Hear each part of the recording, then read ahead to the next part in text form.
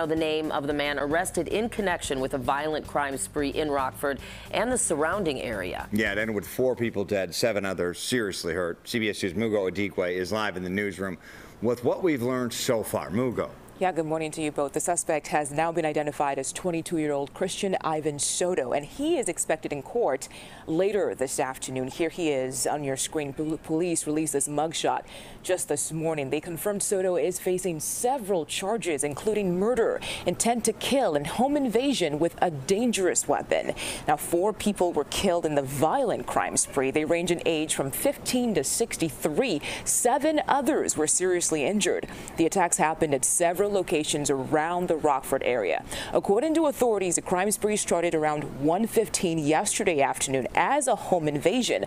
A woman was injured during a stabbing, along with a Good Samaritan who tried to help her.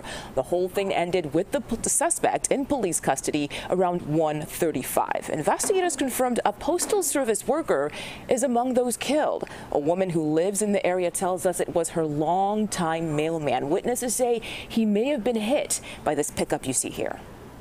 Mail carrier. He is the kindest person.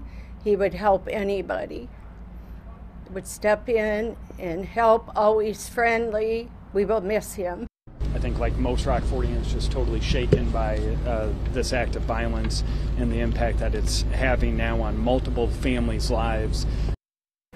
Now, to be clear, police say not all of the 11 victims in the attack were stabbed and none of them were shot. A news conference is planned for 11:30 this morning. Soto, the suspect in this case, is expected in court at 1:30. Right now, it's still not clear why he did this or if he knew any of the victims. A vigil is planned for later this afternoon in Rockford.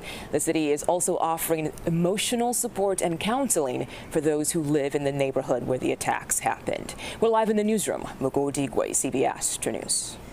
Mugo,